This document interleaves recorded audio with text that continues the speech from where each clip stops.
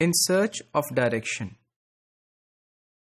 In the light of the content which has so far been discussed, it is evident that Pakistan is still in search of direction, whether to choose between the two systems of education or to evolve a new system by integrating both. ابھی تک ہم نے جو باتیں بھی discuss کی اس سے ہم اس نتیجے پہ پہنچتے ہیں کہ پاکستان آج بھی اپنی سمت، ایک خاص ڈائریکشن، ایک رخ کی تلاش میں ہے کہ اسے ایجوکیشن میں کس طرف ڈیولپ کرنا ہے. کیا جو ایگزسٹنگ دو ماڈلز ہیں جو ہمارے معاشرے میں اور ہمارے نظام تعلیم میں پائے جاتے ہیں انہیں فالو کرنا ہے، ان میں سے کسی ایک کو چوز کرنا ہے، یا دونوں کو انٹیگریٹ کر کے اور ملا کر کوئی ایک نیا نظام تعلیم جو ہے اسے مرتب کرنا ہوگا. اب یہاں یہ دیکھیے کہ since independence of the country the nation has been a victim of persistent and conflicting educational dualism.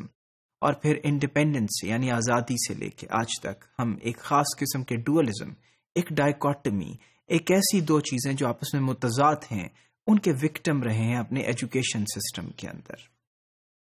This dichotomy has resulted in creating the different world views.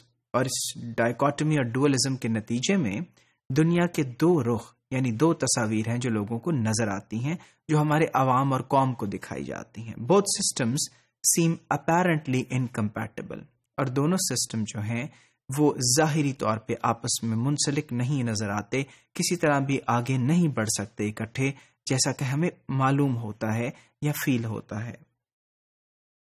اب وہ سسٹمز کیا ہیں؟ نمبر ایک تو ہے western education system. The western education system is rooted in the assumptions of Western science and is basically oriented to serve the secular and material needs of the modern society.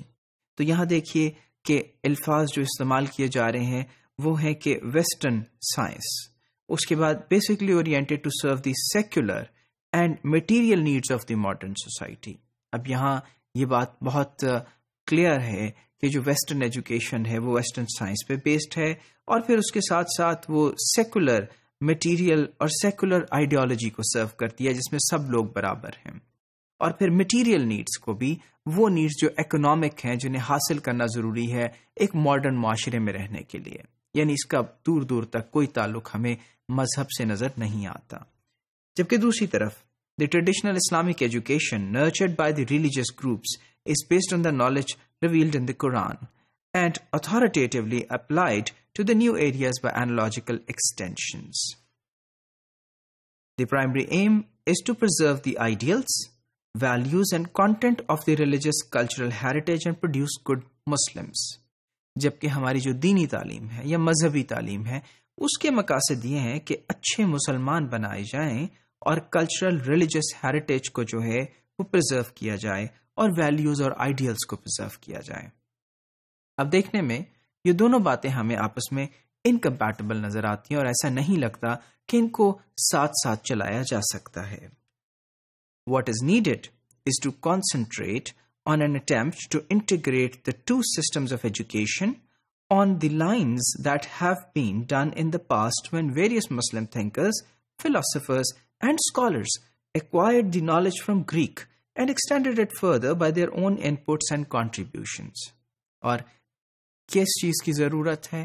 اس بات کی ضرورت ہے، اس امر کی ضرورت ہے کہ جو ایگزسٹنگ مسلم فلسفیز ہیں وہ انہی لائنز پہ کام کریں جس پہ ہمارے جو مسلمان سائنسدان تھے انہوں نے کام کیا، یا اس وقت جب مسلمانوں کو عروج حاصل تھا نالج میں اور ایجوکیشن میں. اور وہ کیا تھا کہ یونانیوں سے علم لے کے انہوں نے اس کے اوپر اپنے علم کی ڈیولپمنٹ کی اور خود سے کچھ ریسرچ کیا اور خود جو ہے وہ ایڈیشن کیا. سو in fact we are in need of original ideologies which somehow relate to Islam as well, but also benefit from the Western science.